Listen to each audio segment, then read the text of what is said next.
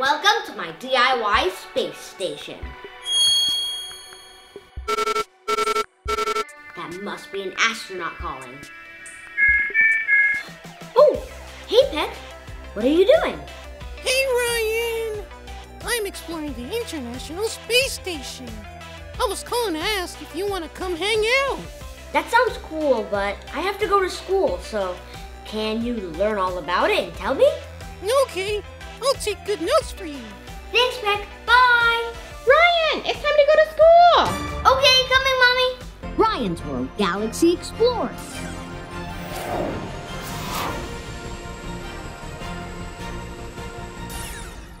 Hi everybody! We're getting close to the International Space Station. Look! There it is! The International Space Station, or the ISS for short, is called the home of the astronauts. It's a giant space laboratory that orbits Earth. The orbit of the ISS is really fast.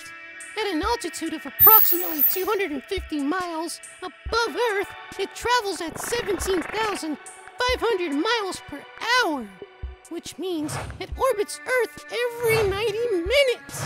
That's at least 15 times a day.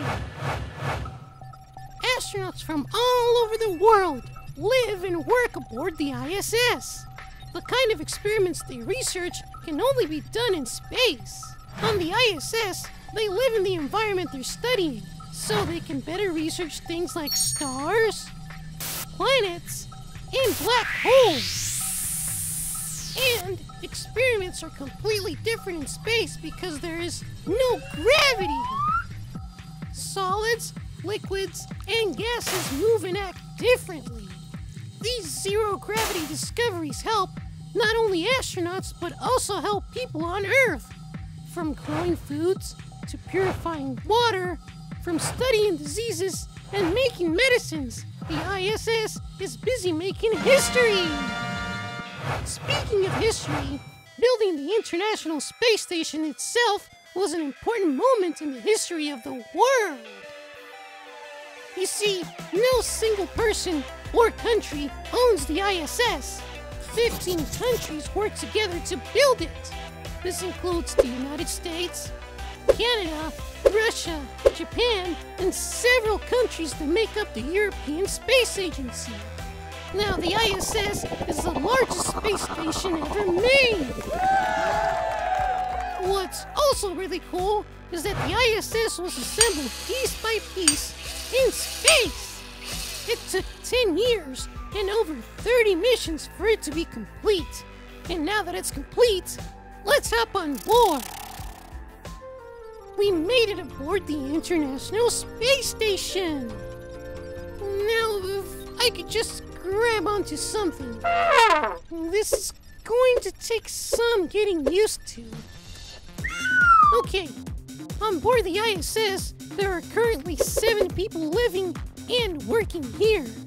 And there have been 244 people that have ever visited. Spectacular! Let's check out what kind of work they're doing today. Oh boy!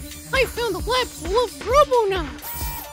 Robonauts are robot astronauts that help the human astronauts with science experiments on the International Space Station. Don't mind me, I'm just getting the hang of this zero-gravity stuff. I gotta grab a hold of something, but I don't want to mess up any experiments. Oh, this looks sturdy. Okay. Oh, look at this!